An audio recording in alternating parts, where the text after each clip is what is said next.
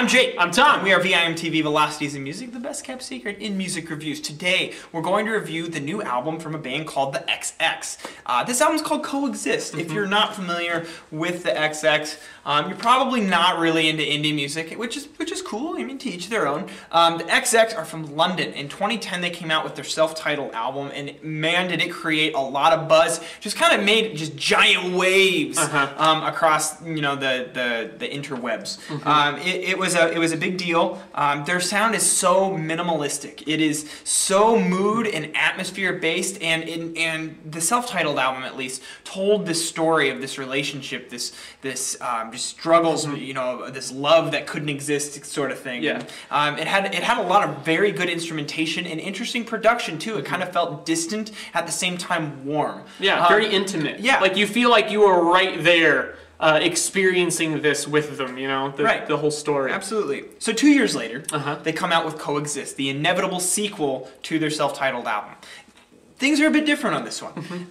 While it's still the XX's signature sound, I think anyways, it still sounds like the XX. Like you hear it, oh, this is the XX. Yeah, it's not a huge change. Right. They didn't pull a Beck on you or anything. Right. The mood is clearly colder, more insular. Everything is just it's not as expansive. It's not as inviting. More stark. Absolutely. And I think the vocals play a bigger role in this album. Definitely. Now, I think that what you have, the components that stuck out in the instrumentation on their self-titled album here are more hidden. I think you have to dig for them. I think, you hear a lot of beats in the background, where in the previous album they were more in the forefront. Now they're kind of covered up. They're distorted. They have, lots of washing. Yes, exactly. And they're just kind of in the background. They feel really soft. Yet they're there and they're providing some substance. The guitars, similarly. I think the guitars are very nicely placed. They do a lot with some songwriting and song structure changes and stuff like that. But it's all a different mood and vibe that they're going for. Now, that being said, Tom and I, we have kind of a special treat for you. Rarely do Tom and I disagree very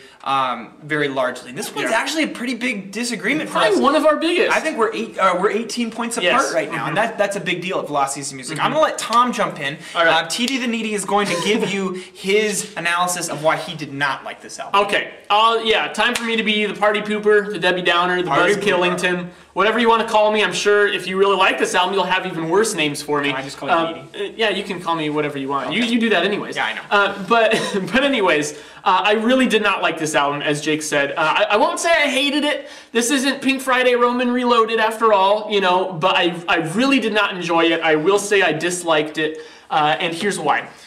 There's an old adage in storytelling, in literature, where it's show, don't tell. Instead of telling someone something, it's better to show them. It's better to demonstrate instead of just throwing words at them.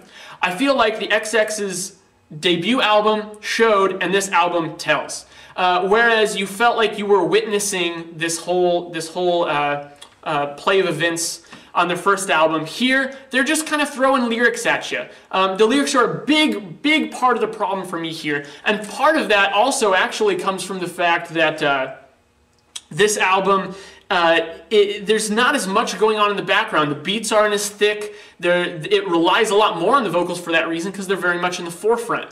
Now what that does for me is make me focus on what they're saying and how they're saying it. And when they're getting so much more direct in portraying the emotion and the feelings that they're having, instead of just painting a picture for you and letting you interpret it, they're just telling you right up front.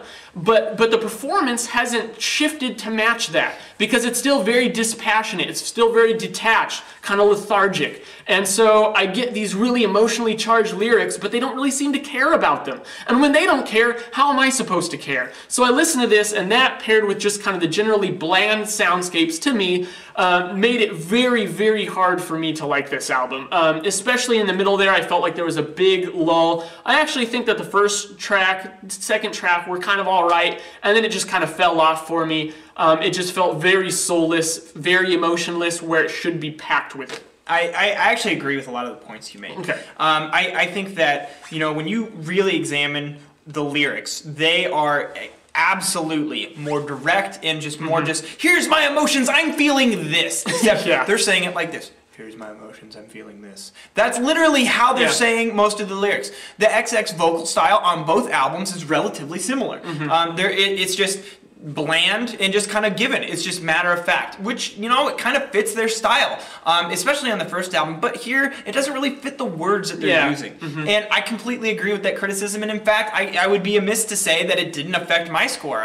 I did not like this album nearly as much as I liked the self-titled debut. That was definitely a factor in why I didn't like it, as I also agree that it was a sag in the middle. Now, I do think, though, that there are a lot of really good things that they're showing here, that not only just an improvement in songwriting over the first album, it's a different take, and I don't necessarily like one way over the other. I gotta say, when I go back and listen to their self-titled album, I love that album a lot more than I like this one, and especially in the songwriting. Here, they're still experimenting with ideas. You see a lot of really cool production styles and techniques used, especially on the beats and in the guitars, and how they're transitioning from different parts of songs to other different parts of songs, and then within the songs themselves. I feel like the vocalists actually do a good job of presenting their vocals in that XX style. Now, it doesn't match the lyrics, but it matches the sound. And so I think that they were kind of, I think that they were kind of, you know, put between a rock and a hard place, because there was no way they were going to do it. I think that the real root issue is the lyrics and how they chose to deliver them. And I wish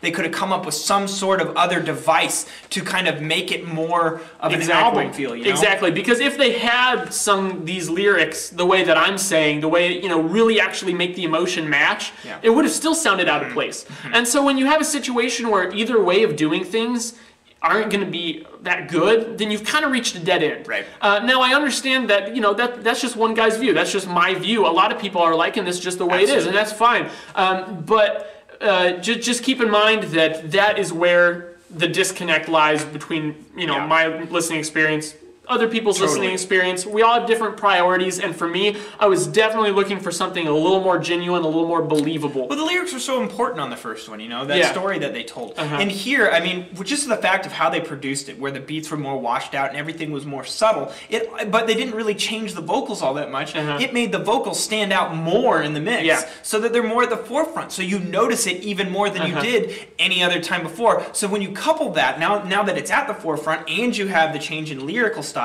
I mean, you really notice that issue right up front. So, I mean, it's hard to get past it, I would say. It's just for whatever reason, I'm able to listen to the music and really enjoy some of the neat things that they're doing. It's a barrier for me. Yeah, it is. Absolutely. So one thing to keep in mind when you listen to that is this album is designed for the vocals to carry more of a bulk of the workload with the sound in the mix. And it's just, I don't feel like they totally accomplished that. It just, I think it affected Tom really badly because, let's face it, he was an English major in college. It's true. You know, the humble accountant looks for the technical things. I can't help it. I can't help it.